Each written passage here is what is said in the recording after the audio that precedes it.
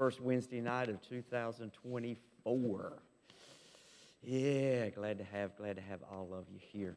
Of course, tonight the agenda we're going to go into about 7:45. Then we'll take a break, and then we'll go into our members meeting. Members meeting will be very brief. There's really not a lot. But I'll hand that stuff out to after we finish the meeting, because I know what you're going to do. If I give it to you now, you'll be looking at that and won't pay any attention to anything else. So I'll just wait. But it should be just a brief meeting. We got the budget. Primary is just giving you the budget, and a few other miscellaneous things. So okay. So we're, again, glad to have all of you here. Glad to have Mark and Paula join us with us tonight. That's good. And so we want to go to the Lord in prayer. There's always a lot of needs. It's okay if I tell them the date of your surgery, the 26th. Her surgery for her breast cancer is going to be on the 26th. So let's be praying for Paula as she's getting ready for that. I know there's always a sense of dread, or there is for me.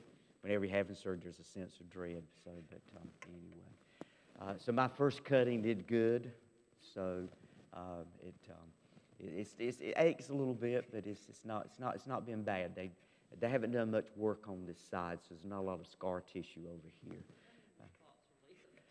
I don't know. They ask every time they do this. They ask me, now, has these spots ever been treated with anything before? I said, honey, let me tell you, there is not a square inch of my scalp that has been treated for something. I mean, we've had. I do like I'm supposed to be doing a chemical skin peel right now. But I can't get cancer-free enough to do the chemicals because they don't like you to do that stuff while they're doing the surgeries anyway. And so once I get these 3 spots, then I'm going to have to do a chemical skin peel. I do one of those every year, and I've done those for, Lord Jesus, I don't know how many years I've done those. They're not as much now as they were initially. I don't get the reaction to it like I originally. I'm telling you, the first time I won't go into all that, but the first time I did it, I thought I was going to die. I looked like somebody had literally taken my head and dipped it in acid. It was just absolutely awful, absolutely awful. I told that dermatologist. I didn't tell him because I never saw him. I saw everybody else, but I never saw him. And I told him, I said, they came back and said, okay, we'll do this again next year. I said, no, you won't. Because they didn't look after me. That was the reason. I mean, I didn't know what to expect, but I knew what they were doing was not the right thing to do. They not tend to me. I mean, my pharmacist, I went to get a prescription filled, and because I know her, and I've known her for a long time. I mean, she said, Elvin, what in the world are you doing? I told her, I'm using this Effudex. She said, I've seen a lot of people use it, but I've never seen anybody look like you look. I mean, it was oozing and bleeding, and I mean, just felt like you're just going absolutely crazy, you know. And so I went and called him right then, and I said, I need to see the doctor. They said, well, we can see you tomorrow. I said, no, you can see me today. I don't generally do that. I really don't. But I said, you can see me today. I said, somebody's going to look at me. And so oh, this isn't bad. We've seen people a lot worse than this.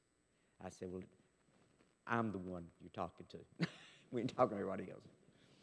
And so after we got it all done, she said, we'll do it again next year, and she'll never have to do it again. What did, well, they just, but they just put, I just had to put the cream on. But see, and you're supposed to do it over a period of time. See, I did it for 6 weeks. You hardly never do this stuff that long. And I kept asking them, I'd go in periodically, and I said, how long am I supposed to do this? Oh, let me go ask somebody. They go, come back. Oh, just keep on doing it.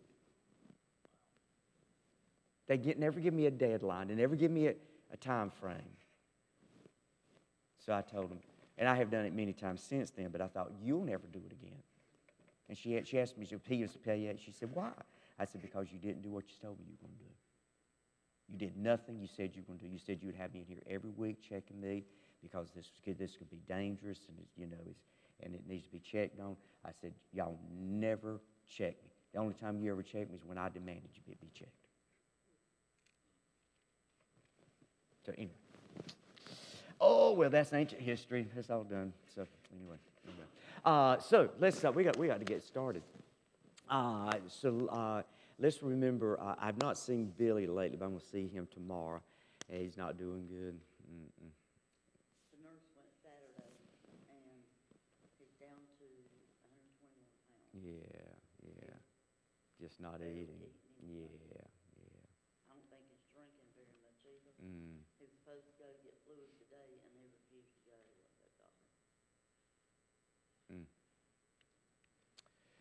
Anyway, but I'm gonna stop in to see him tomorrow. And Miss Molly, I understand I've not seen her, but I understand she's doing well. She's in, as I said Sunday morning, she's in Wake Med Carey Rehab Center, and so let's remember Miss Molly in our prayers as well. And so you may have. We're glad Cheryl's doing better, and everybody else has been sick and got whatever they got. Lord, there's a lot going on out there. Let's also always, I don't mention this as much as I should, but let's always pray for that conflict in the Middle East. Let's pray over Israel and that situation, and because that's a very volatile situation. Anyone else have a prayer need? And of course, let's be praying for Paula too, as she's facing her surgery. And one of our ministers' wife, and actually she was never ordained minister, but she was as much as a minister as he was.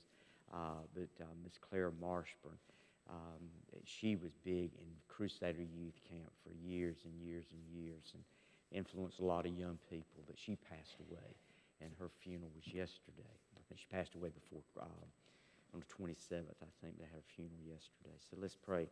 Let's pray for Eric, because he was really dependent on her, and so let's pray for him, because I know it's going to be a real transition for in his life. So, if nothing else, let's join together. Yes. Mm-hmm. Do you know that Chubby's wife died? I did. We got a notification on that when she passed away. Yeah, that's a Chubby Robber that his wife passed away. Well, let's pray. Heavenly Father, thank you again for the day you have blessed us with. Thank you for this opportunity, Lord, to be able to come together. And Lord, just to fellowship with one another for a little while. And Lord Jesus, just to enjoy, Lord, the Word. And God, I just pray that you will bless us in our business session that we'll be going into, and all that we do there. And God, we would just give you praise and honor and glory and thanksgiving for your goodness and your mercy and your grace. And Father, Lord, I pray that you will help us, Lord, as we continue, Lord, through this study, as we're talking about walking in the Spirit. And Father, Lord, I pray that you will, Lord, help us, Lord, to learn to do exactly that, to walk in your Spirit. And Lord Jesus, walk by the power of your Spirit and the anointing of the Spirit. Father, Lord, we pray, Lord, for every need among us. We pray for Billy Beasley, Lord, that you will touch him and minister unto him, and God bless him. I pray, God, that you'll touch Miss Molly. Continue, Lord, to bless her. Father, others that are sick among us, a lot of our children. Joe Hamilton, I called and said all of his kids got a stomach bug, so we pray for them and ask, Lord, for your blessings upon them. Father, Lord, we pray, God, that you will, Lord, just touch Paula. She's making preparation for this surgery. Lord, that you will be with her and put your hand of mercy and hand of grace. And, Lord Jesus, that they can alleviate, Lord Jesus, the situation that's going on with her. And, Father, Lord, I pray, God, that you will also touch Eric Marshburn. And that, God, that you will bless him as, Lord, as I know he's lost a large part of him. So, Lord, may you be with him. And, Lord, touch him in this transition. Father, Lord, we also pray for Teresa Beasley, Lord, who is also going through a chemotherapy. That, Lord, that you will touch her, and, Lord, you will bless her. We pray for Chubby Riber, God, that you will be with him as he's going through the grief with his wife, because of his wife. Lord Jesus, we pray, Lord, for every need represented among us. We pray, Lord, over the nation of Israel. And, Lord Jesus, everything that surrounds that. And, God, there's just so much turmoil in our world, so much, Lord, that is going on. And we just pray, Lord, that you will just bless and minister, and, Father, Lord, and help our world leaders, and, God, be with everyone. And, Lord, our own country, Lord Jesus, I pray for our country, Lord, that you will touch and bless our young people, God. Lord, they face, Lord, for many of us, we're still living, but we've lived a lot of our lives. And these young ones that are coming up, and, Lord, what they're going to be faced with, and, Lord Jesus, and what they're going to be bombarded with, Lord, is more than we can even dare comprehend. So we pray for our young people. We pray for those who deal with them and teach them, and, Lord, influence them and try to train them, God. I just pray, Lord, that you will just touch, and, Lord, you will bless. And now, Father, Lord, we just surrender all this to you. Your will be done in all of us, and we will just give you the praise and the glory and the honor for it. In Jesus Christ, our precious Lord and Savior, we pray. Amen and amen. Okay, so we've got this lesson. We've got one more lesson, which is probably going to take a few weeks to do, and of this session of walking in the Spirit. Then after we finish that, then we're going to start into a study of the spiritual gifts. And one of the things I'm planning to do, I'm going to give you a spiritual gift test. You can't fail it. You can't fail it. Well, there's exceptions to every rule. So when they call it a test, but it's really not a test. It's just a tool to kind of determine, to see what kind of spiritual giftedness you may have that you've never even thought about. So I think it'd be a little fun to do that. Have you ever done a spiritual gift test? You never done anything like that? So it's just interesting. It's just ask questions and you kind of respond. You know, kind of rate yourself on all of those things. And so it's from that it kind of determines or gives us an indication of where lies your spiritual gifts. It's not an end-all and it's not a tell-all, and it's just sort of interesting to me. But we're gonna do that. So that'll be in about a few weeks down the road. So what we're looking at today is living a life of submission, of walking in the Spirit, living a life of submission. Now, as we look at that, when we think about submission, we think about. Well, I don't know what you think about. I don't know. What do you think? What do you think about when you think about submission? What comes to your mind? Being humble. To give in to. To deny. It's like a self-denial is a part of submission. Anything you think when you think of submission? Love. That's good. See, y'all all raised in church. If you go out in the world, you ask what people think about submission, they're going to think about bondage and domination, and you know, we're not going to be submitted to nobody. We don't want to be submitted to nobody. That's the world perception of submission. You know, we live in a very independent, conscious culture. I want to do it my way. And that's, you know, you see a lot of these slogans. Do it your way. What Burger King, have it your way. It's like me. So it's a very independent, self-sufficient, not dependent upon anybody or anything. That is really the world's concept of submission, and often it can be a very negative concept indeed. Now, but in Jesus Christ, we have a freedom that has been given to us. But some have twisted that freedom around to mean, and I think it's really a reflection of the culture we live in. Because the church, as we've talked about many, many times, the church really, whether we like it or not, is a reflection of our culture. You really do see a lot of the world in the church. And so in the church, it comes that same kind of, we're free. We've got a freedom in Christ. Christ has set me free, so I'm free to do whatever I want to do. I'm not subjugated to anybody. Well, that is not the idea of Christ, nor is the idea of the Scriptures, that we are free to do whatever we want to do. However, our liberty in Christ isn't a program of perpetuating self-rule for the soul. That's not what it's all about. So when we look at this, what does submission mean? So in looking at it, let's start off with, what does Christian freedom free us to do? So when we say we're free in Christ, what are we free to do? Well, first of all, it frees us from practicing sin. So that's one of the freedoms in Christ, that we don't have to practice sin. Also, it frees us from the smallness of soul. You know, Jesus is not trying to suppress us. Now, that's what the world tries to say. It was Marx, who is that brought in communism into the world.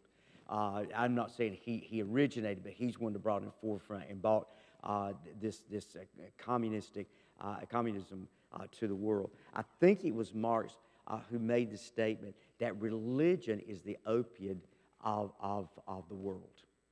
In other words, religion sedates us. Religion keeps us from doing things. It's just the very opposite. If it's true Christianity, it opens the window. It opens the door to do great and mighty things in the name of the Lord. So it frees us from the smallness of soul. Also, it frees us from a Lone Ranger order of independence, which proposes me as the single-handed controller of everything in my life. So this idea of being a Lone Ranger goes out the window. So we're free from that.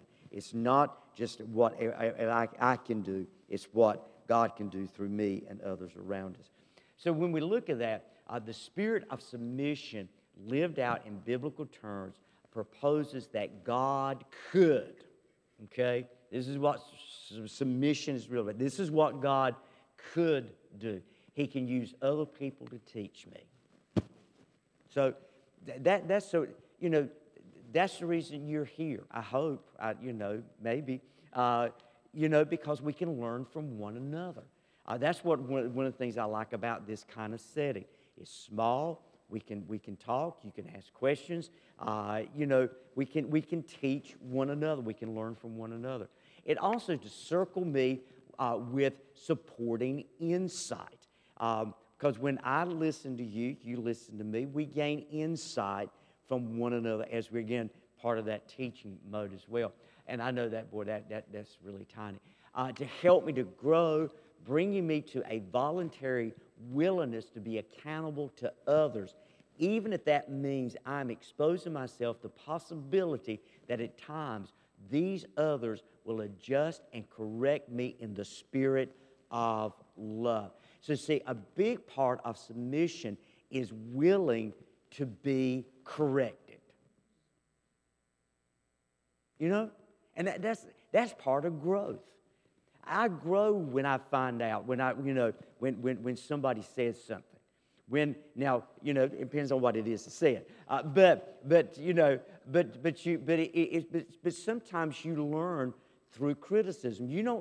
A lot of times you don't learn a lot from praise, even though you need that. There's a balance in those two. But you learn. Have you thought about? Pastor, what do you think about? And so those things like that. Georgiana's correcting me all the time. She's correcting me all the time. I need it. That's right. But when those things happen, you know, and there's sometimes you resist. Sometimes we resist the correction. Sometimes we don't like the correction.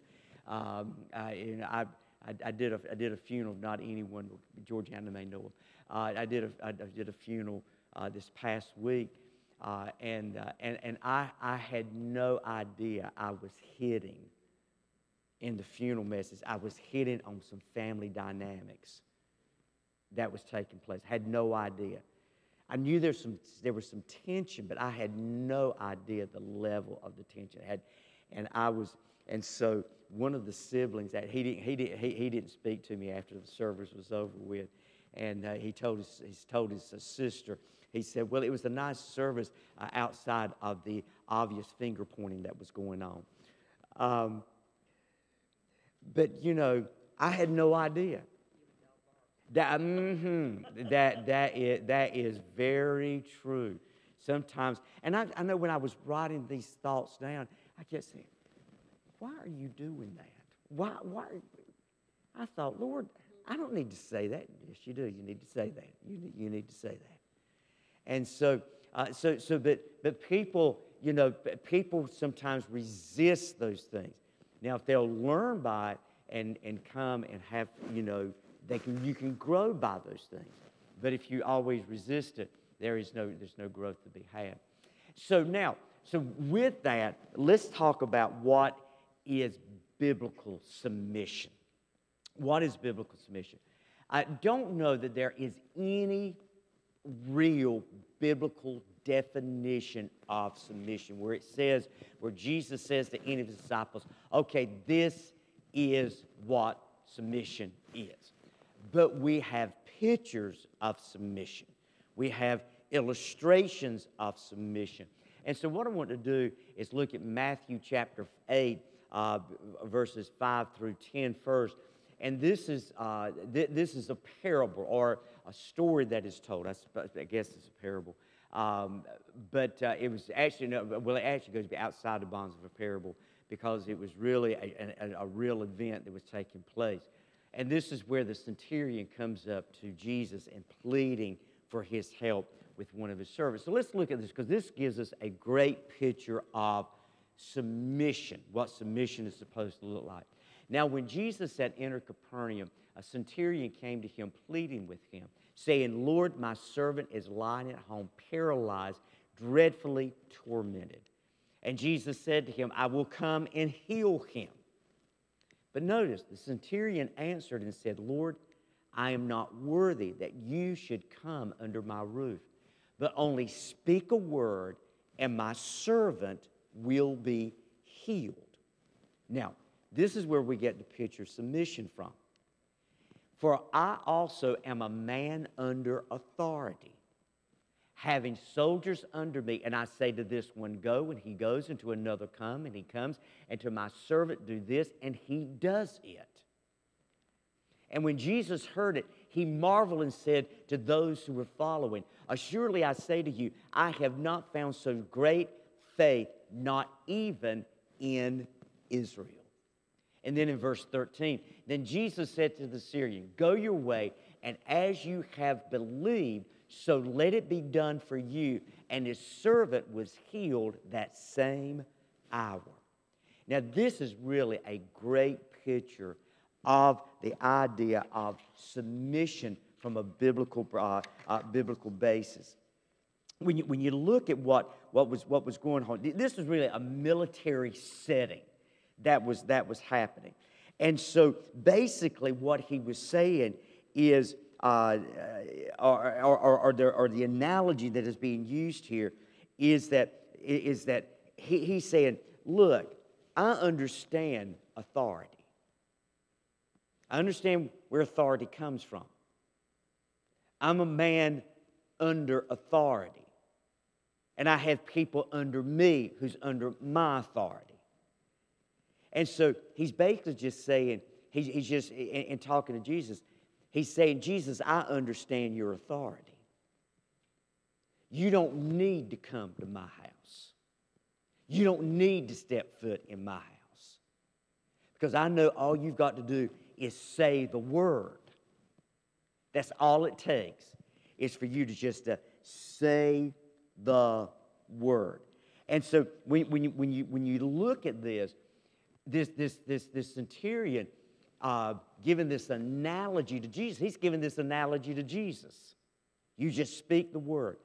And because the centurion demonstrated such a level of submission to authority, a notable miracle took place. And so this is what we decided to kind of sum all this up. First of all, he understood that his submission, his power or authority was not self-derived. He was not a man under authority. He was not a man of authority because he created that authority. He was under authority because it was given to him. He understood that. So it was not self-derived. Also, his authority was delegated through an appointed order, and his acceptance of his role as a submitted man is what gave rise to the power or the authority he exercised. So he understood, and those of you that served in the military, you understand the levels of authority. And he understood this authority. He understood that there was an order, there was a process that took place. There's, I guess in the military, what, a chain of command? There's a chain of command that takes place. So he understood the concept of chain of command. And so because of that, because he was a submitted man, he understood that is what gave him the authority. Because in the military, they don't like people who step out of the chain of command, do they? That's a no-no, right? You don't do that. If you want to rise up in the ladder, you toe the line, right? You don't be a rebel. You don't be on the outside, on the periphery all the time. And so he understood those things. So Jesus, just as I have, so he's really saying, Jesus, just as I have military authority, I know you have authority in another realm. That's what he's saying. So all you need to do is speak a word. Just like in my chain of command, all I have to do is to speak to those behind me. And if I speak it, they do it. Just like those before me, if they speak it, I do it. So he said, notice Jesus' reaction. I have not found so great faith, not even in Israel. Here's a man that's he's not a part of the covenant promise. He's not a Jew. And Jesus said, I've not encountered none of this kind of faith among my own people. In other words, what Jesus is saying to him, he got it. He understands it. He understands what it's all about. And so what awaits me and others if we to develop this attitude of submissiveness in our own lives? If we learn to be submissive to God, what awaits us? So submission is not oppression, as some want to proclaim that it is. Submission is not oppression. Submission is actually liberating. Because the more you're submissive, the more you gain, not the more you lose. That makes sense? So this is a great picture of submission in the Scripture. So that brings us to two questions. First, what are the divinely appointed points of order I need to accept? Now, I don't have answers to these. These are things you have to think about. These are points to ponder in your own life. So what what are areas in my life? What are those divinely appointed orders that I need to accept? And then, who or what in my life awaits healing, wholeness, or recovery if submission is learned? You know, whether we realize it or not, most of us have places God, you can't touch this area of my life. I don't want you here. This is mine. This is my life. This is my way. I remember one of the things I said in that funeral, and I don't know why I said it. It wasn't even in my notes. You know, what I see so often in people is people are trying to fix things themselves. I can do it on my own. I don't need nobody. I don't need you, God, meddling in my mess. And I made that kind of a statement, and I said, how's that working for you?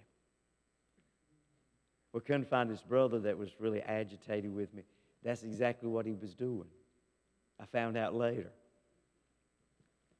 He was trying to fix his life himself. And it wasn't working for him. I had no idea. No idea. Holy Spirit knows. Ain't no secrets. Holy Spirit knows. So these are just two questions to ponder. I think we all have to look at that. And if we ever learn that sense of giving it up and surrendering our lives to Him, it really makes life better and freer. The Bible is clear. There is a God-ordained order for every facet of our lives. That's clear. There's an ordained order for every facet of our lives. And anywhere we rebel, you see, who you're rebelling against. Ultimately, you're rebelling against God. And rebellion, according to the Old Testament, Samuel to Saul, rebellion is as of witchcraft. Ooh. It's ungodly. It opens up the door for spiritual elements that are not holy. So anyway, and so when we get right down to it, Jesus is our best example of submissiveness. There's no better example we have in the Scripture of what it means to live a submitted life than Jesus Christ. Philippians chapter 2, beginning with verse number 5. Let this mind be in you, which was also in Christ Jesus, who being in the form of God did not consider it robbery to be equal with God, but made himself of no reputation, taking the form of a bondservant and coming in the likeness of men.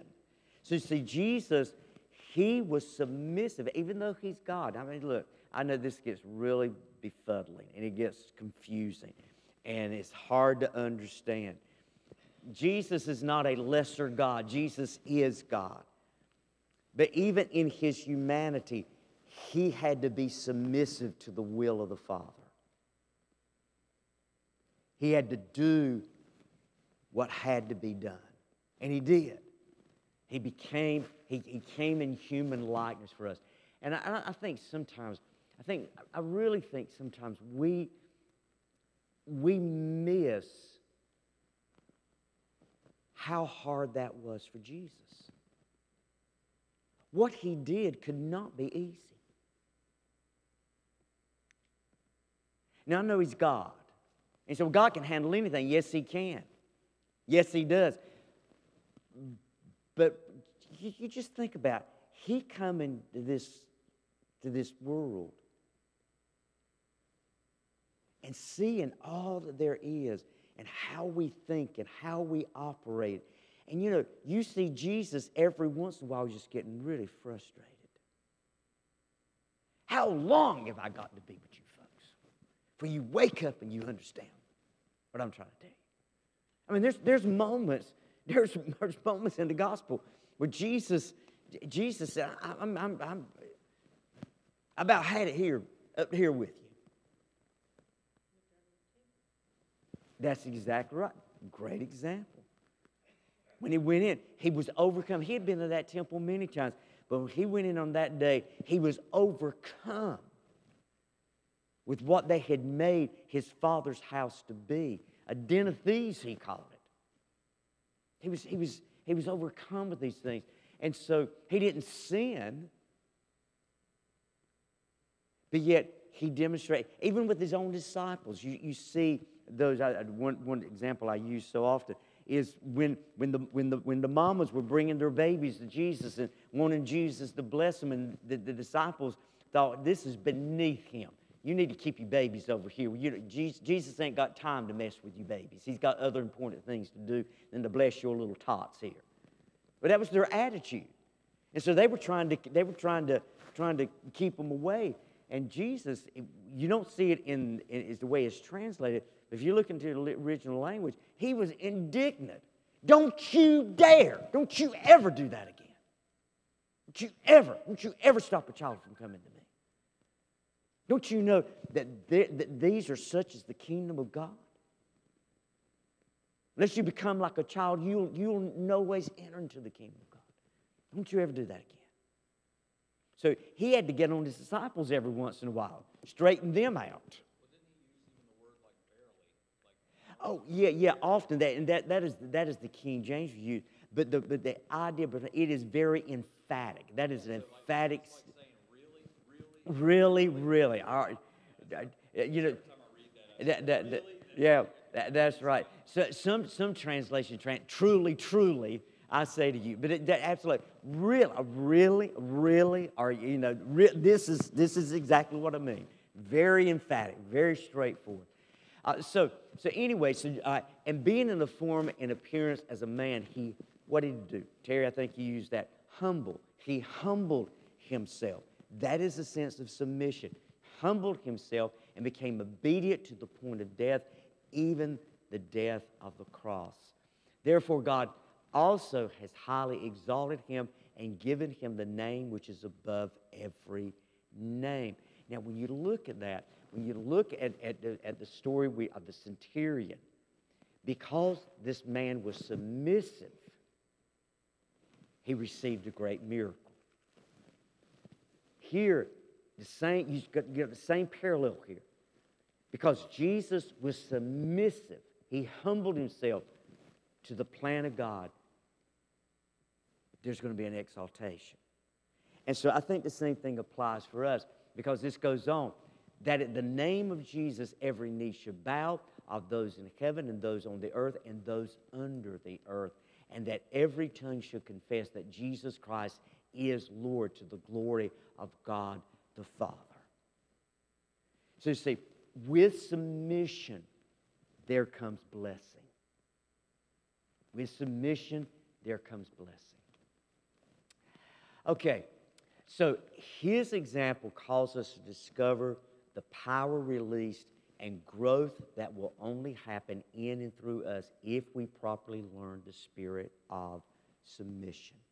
In other words, we grow by being submissive. The path down to submitting is the way to receive an authority, and even then, all authority in the spiritual realm is only to be exercised in the spirit and with the attitude of a servant. So we're called to be servants. All of us are called to be servants. And that is so important. And then we go back and we look at Matthew again in chapter 20. But Jesus called them to himself and said, you know that the rulers of the Gentiles lord it over them, and those who are great exercise authority over them.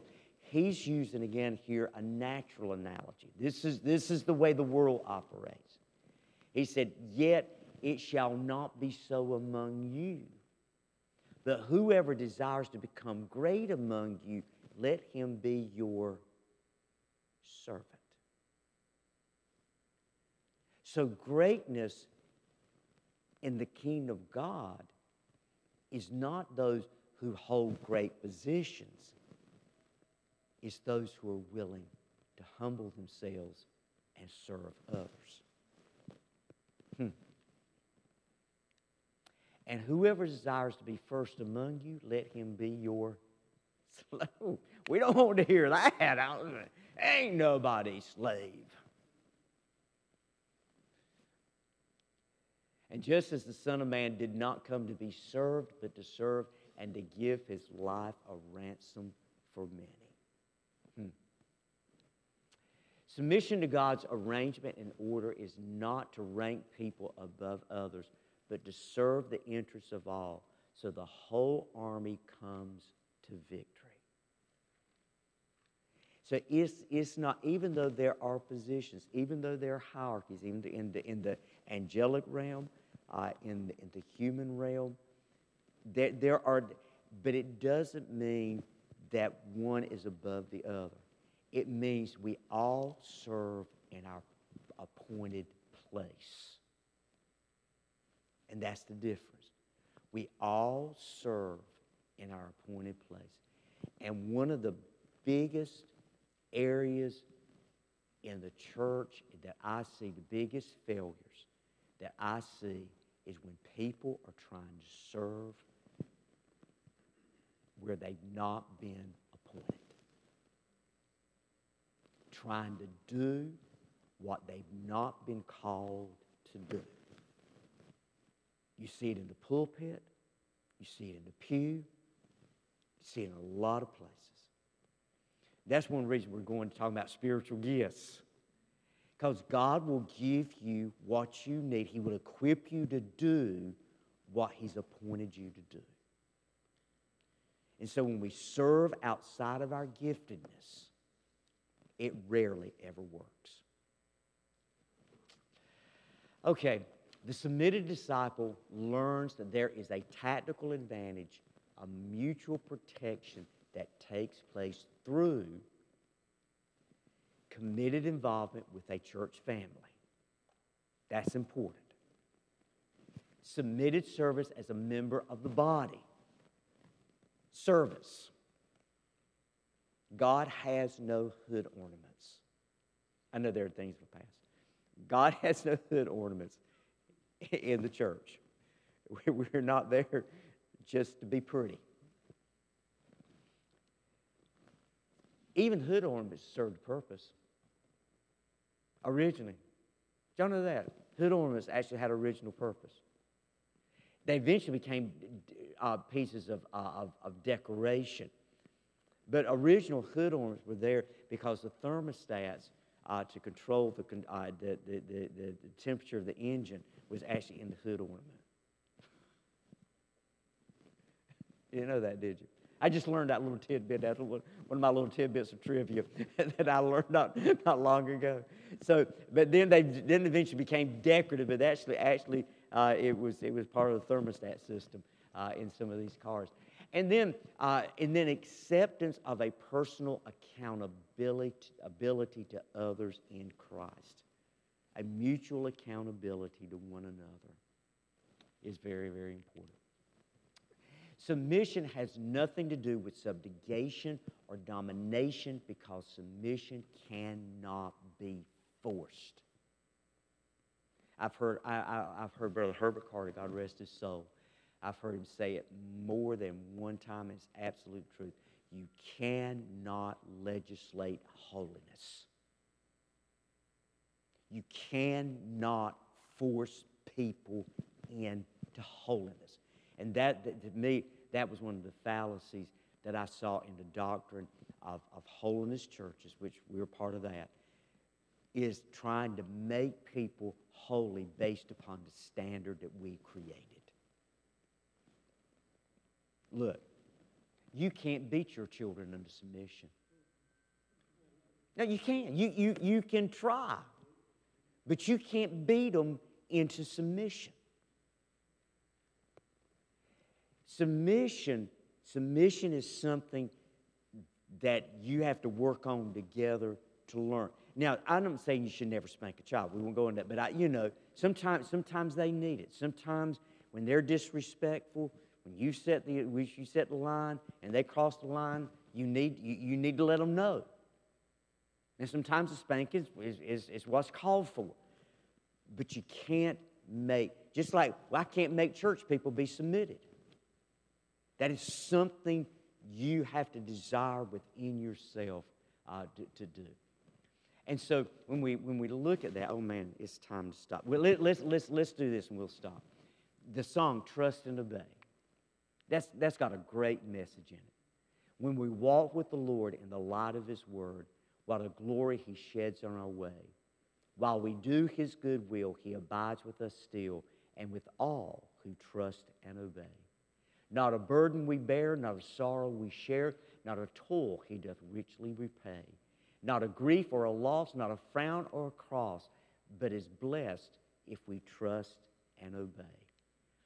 But we never can prove the delights of His love until all on the altar we lay. For the favor He shows, for the joy He bestows, are for them who will trust and obey.